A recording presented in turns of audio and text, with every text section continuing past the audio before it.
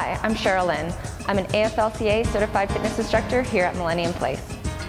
If you're new to drop-in fitness, don't be intimidated. Our fitness instructors here at Millennium Place are going to make you feel comfortable and successful by offering you different fitness levels during your workout. Today I'm going to show you my favorite adductor exercise to work the inner thighs. We're going to start laying on our side, shoulder stacked over elbow, foot turned out, leading through the ankle and lifting up and down.